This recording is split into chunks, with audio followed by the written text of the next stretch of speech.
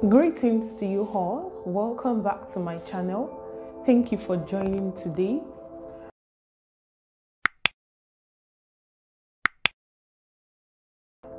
And as you can see in this atmosphere, I just want to encourage someone out there.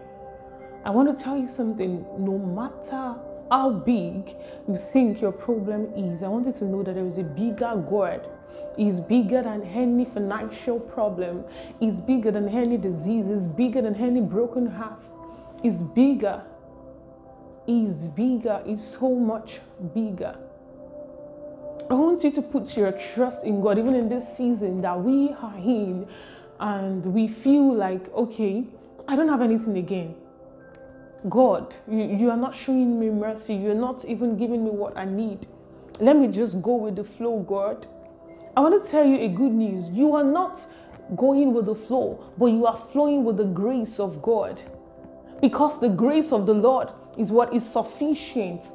He is going to give us more than we ask for, more than we can ever imagine, because He loves us. For someone to give His only begotten Son to us, what greater love is that? I don't know. I just wanted to know that God specializes in every impossibilities.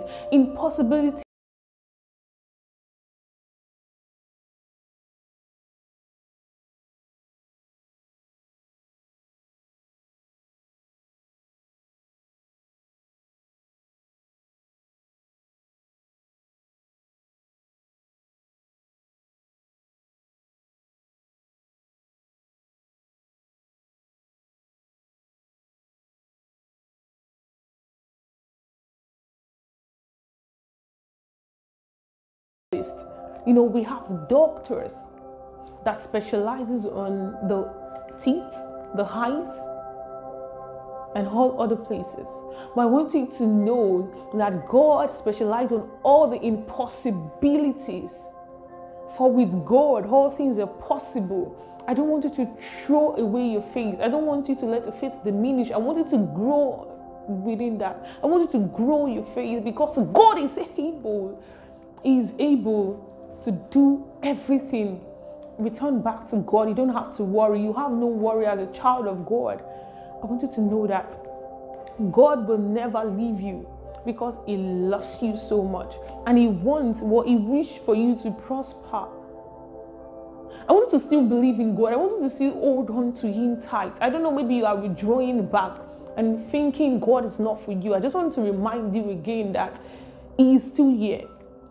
You know, there is that purpose, and He wants you to hold on that, and I pray the Lord will help us. This is a short message. I pray the Lord will empower us, give us strength to face the trying times in the name of Jesus.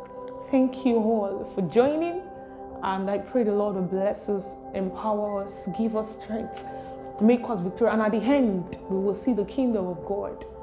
We all will see it. God bless you. Thank you guys. I love you all. Bye.